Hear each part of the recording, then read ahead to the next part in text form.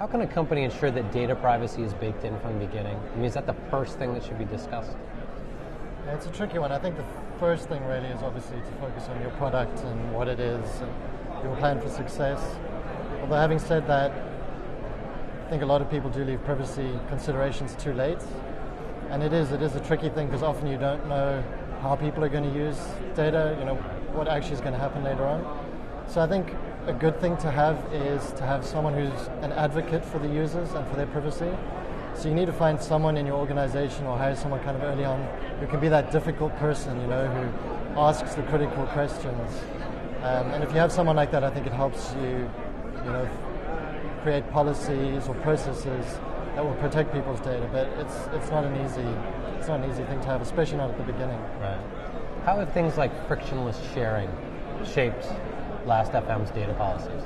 Yes, that's an interesting question. We've had a lot of internal debate about it over the last few months. So obviously when Facebook launched the ability that you could basically just bulk send data to Facebook, it's kind of a very seductive idea, this frictionless sharing. But there's also kind of the adage, just because you can do something doesn't mean that you should. Mm-hmm. And that's pretty much the approach we took. So we kind of looked at what happened to the early adopters of this, who I think didn't put enough thought into the repercussions of what they were doing. So a good example is The Guardian in the UK.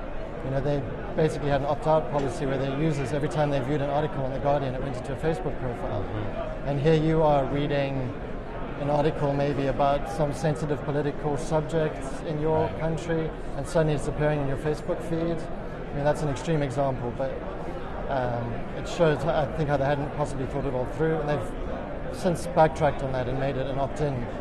And similarly, like to us, a bit more relevant is obviously how Spotify was sending all the songs that we've been listening on Spotify to Facebook. Mm-hmm. And we kind of thought about this, like, what value does this add for our users?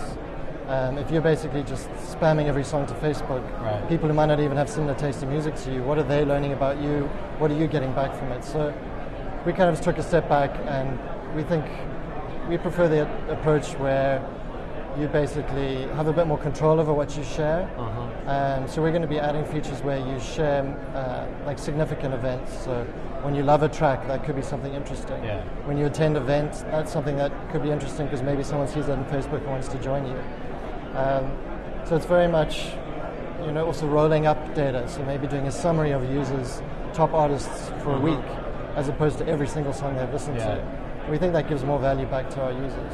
I mean, does that just start with user-centric design? I mean, is that really the fundamental part of it? It's saying, what is the user actually going to get out of this experience? Yeah, I think so, definitely. Do you feel that enthusiasm for big data and data products sometimes causes companies to gloss over privacy and transparency?